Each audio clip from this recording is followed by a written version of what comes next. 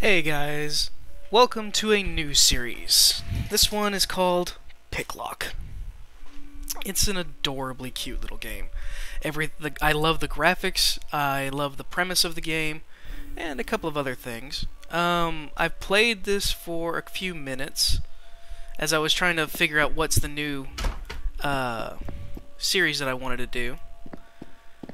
And I have determined that we are going to do a series about this, because it's a fun little simple game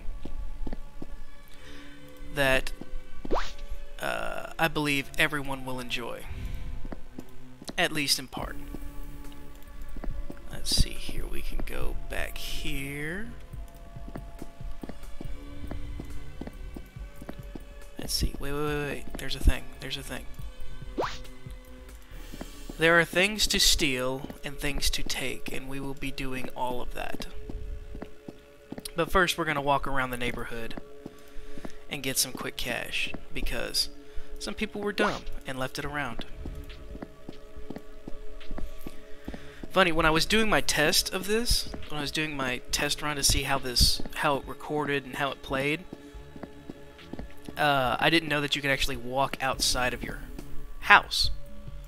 I didn't know that was possible until I actually did it. Funny fact, you cannot walk out in the street while there is traffic. Like, see, I'll be walking in the street, there's going to be a car that comes here in a minute, and boom, kicks me out of the street. Because our character is not dumb and does not want to die. I'm pretty sure there's another cash wallet around here somewhere. There it is. I was looking through the list of achievements, and there is a laundry list of achievements of finding weird things and finding all the things that you can click on. So I went through and tried to find... That's new. I've not seen that before. What's that?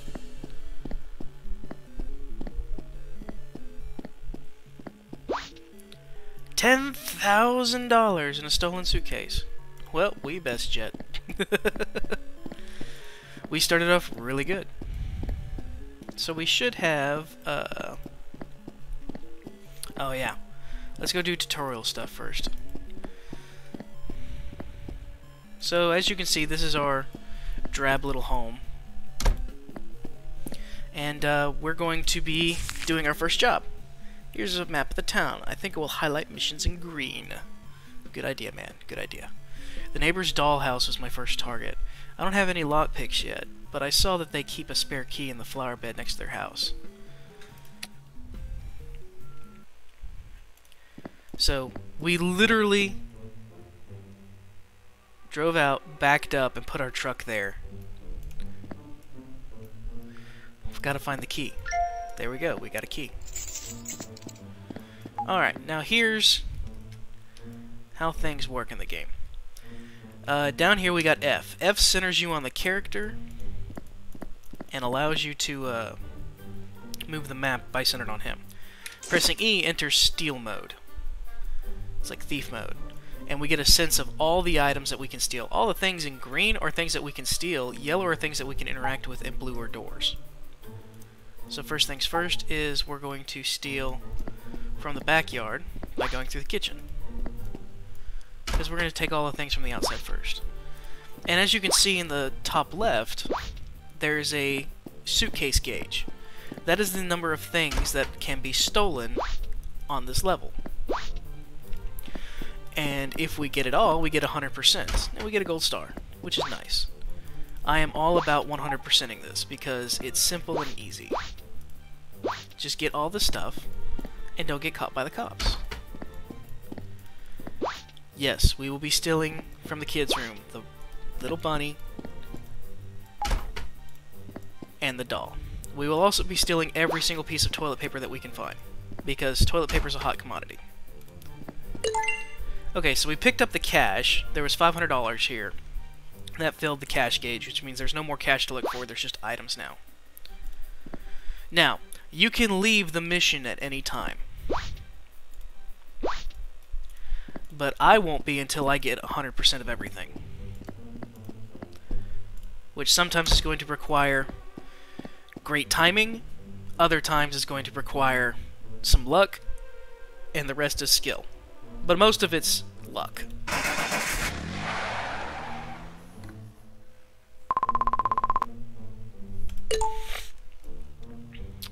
Ooh, that's still loud. Hold on. We're gonna quit real quick, go to settings, readjust that. I have to Really? These were right. There we go. Screen resolution. These were right until I started a new game. When you start a new game, everything resets, including the volume levels. So, like, that intro, I had to go back and edit that intro to where it's not blaring in your ears. Because it was blaring in mine, I had to lower my volume to like 20% for it not to hurt me, just to listen to it. So I edited that in post. But, yeah, it's a bug. I've let the developers know about it in the forums. Hopefully they'll do something about it, but I doubt it. This game came out in May, and they haven't been really active on the forums. So we got here, pawn shop, an old and cozy pawn shop within the house. In the old days, poker games took place here, and Pashkevik himself accepted sports betting. So we're just going to call him Posh, because Posh is easy. That's still a little loud, but it shouldn't be too bad. Hey, Posh, what's up, buddy? Hello, my friend. How can I help you? Maybe guitar strings. I'm in again. I'm done with honest life, so your help is what I need. Great news. Picklock's back, huh? As you know, I'm not into this stuff anymore. Let's see what I have for you. What about small sewing factory? No alarms, no cameras, just quietly pick the lock and avoid the sleepy guard. Good. What's the target? Usually they make high-quality Japanese cotton dresses. If you are lucky, you can find a made-to-measure jacket. It's a rare, that's why it costs a lot. Sounds good, but I got no tools. I can give you crowbar for now, and soon I will get you something worthwhile. Thank you. It's time to get to work. New tool, crowbar. Yes, I will be doing voices for this. So we're going to come over here. There's places to visit. We will check those out another time. For now, we're going to do this first mission, Sewing Factory. An inconspicuous sewing factory guarded by a sleepy policeman will be my first case. No cameras or alarms. It's a small burglary. The most valuable things are the cloth and the jacket. So in every mission, you are given items that you have to steal. So part of this is, like, this is the tutorial mission, so it tells you about things. And one of the great things about this game is you can actually see the route security guards take, or people of interest.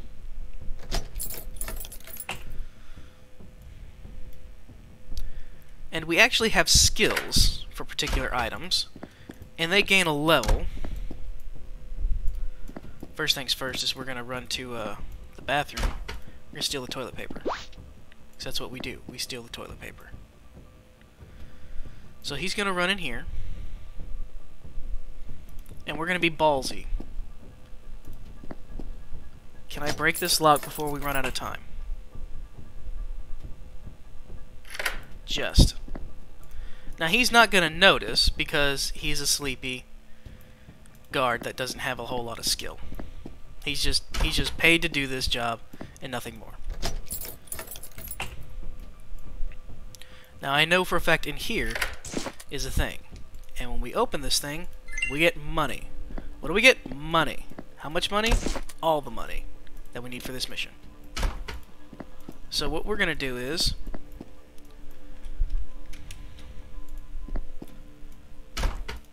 let's come in here and we need that. We need that. And we need that. That should be everything. Yes, that's 100% on everything. So now we wait for the guard to go through. We get out of here. And as you can see, this mission is relatively simple and easy.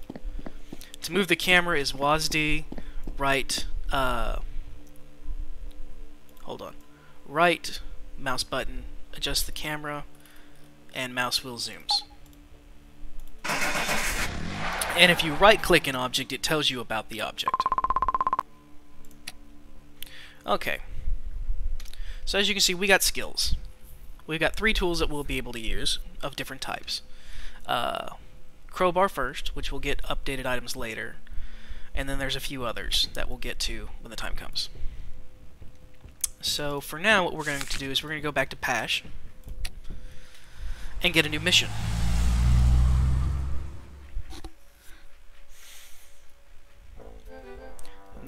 Hi there. Nice job, man.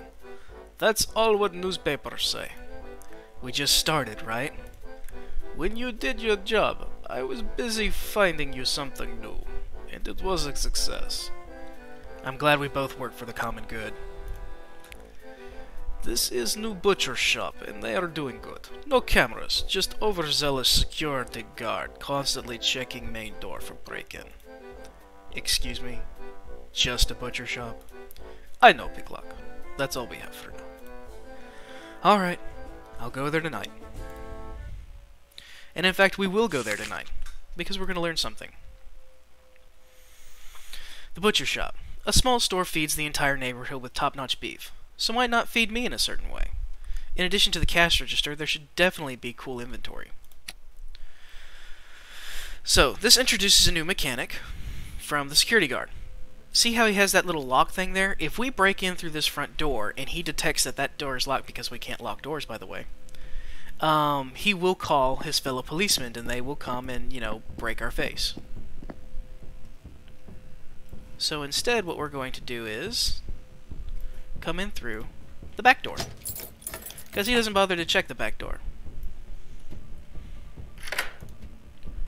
One of the best places to go to, as always, is the bathroom.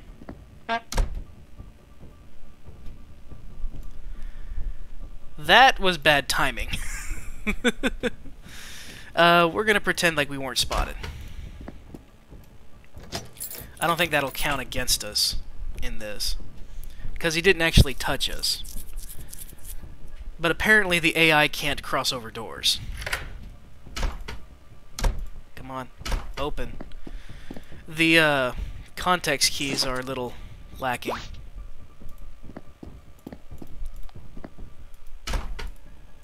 Okay, come on, get in there. We're gonna steal that. Yeah, it's kind of hard to... Oh, we forgot to steal the toilet paper. We'll get that, though. We have time. So what we're waiting for is for him to come by. And when he goes in there, we run out, open the door, break into the register.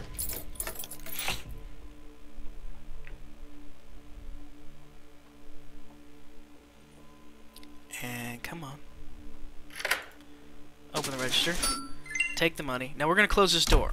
Why are we going to close this door? Because he's going into this room next, and we don't want him to see us. So now, we run down here. We steal the toilet paper, because we always steal toilet paper. And then we run right back out. The AI in this is not incredibly smart, but they are smart enough within the limitations of the game.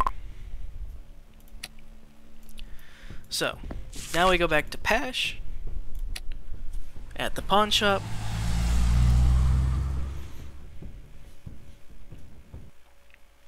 and we get our next mission. Good job. Beware. They are looking for you now. You know I want to get 1 million so I can start an honest life. Character break. This guy just left an honest life. Like, he was in the game, stealing, he got out, and then he wanted to go live an honest life. And that wasn't for him. So he got back into stealing so that he can now have an honest life. This guy is just... He's bipolar or something. You can become closer to your dream. Local cinema regularly shows premieres. In 2 days they expect sold out. The film reel is already there. I have buyer who will pay well for it. Sounds good. Oh, yeah. Also, you will find safe there. You know what I mean? Here is gift for you. New tool to help you open safe. I gotcha. No movie. And we get a drill that's bigger than we are. It was one thing when the crowbar was decent size, but now we're dealing with a drill that's bigger than we are. This beloved cinema is having a premiere. My main goal is for the 35mm. I have people who are already ready to pay for it. I should be careful as they have tightened security because of the premiere. The film room has an electronic lock, so first I need to find the key card. This is where we get some interesting things. No, you can't steal from the ATM, and yes, there are little pigeons there.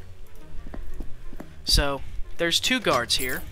There's this one that runs around everywhere, and then there's... Where's this guy? Okay, there he is. He is the easiest one to avoid.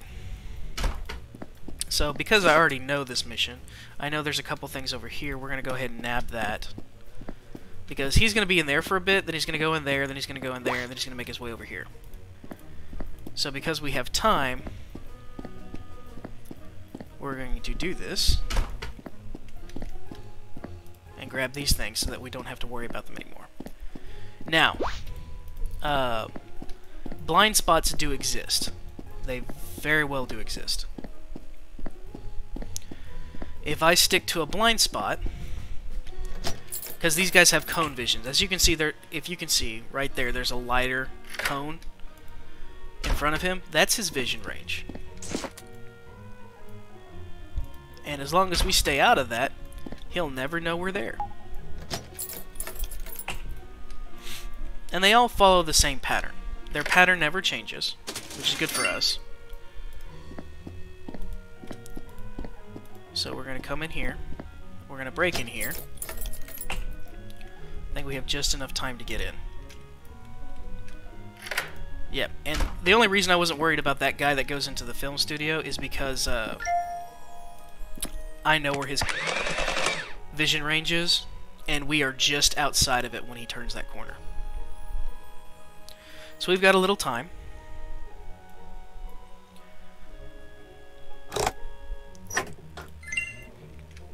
But we've got a couple of other things to break into, so what we're going to do is, occasionally you'll find things like this. I can hide in here. And indeed, you can hide in the places. So we're going to wait until this guy comes through here.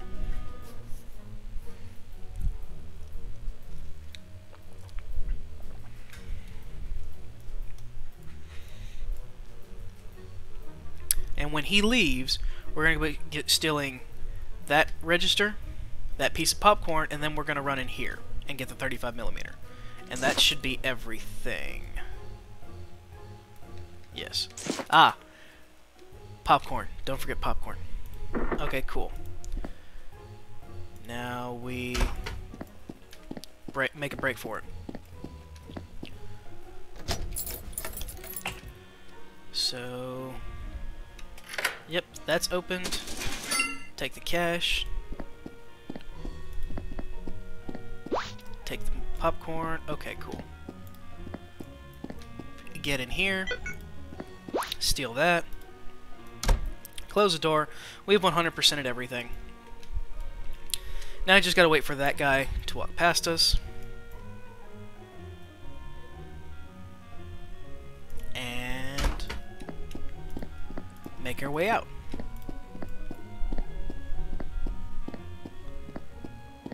And we 100%ed this mission again. Of course, these missions are super easy. They don't really have any difficulty at all.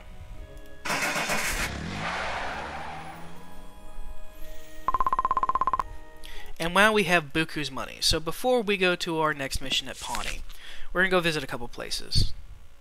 Home Renovation Agency. Here you can turn your shed into a palace or vice versa, depending on what the customer wants. Now before we go there, we should note, we have $70,000. So just to let you know, crime does pay.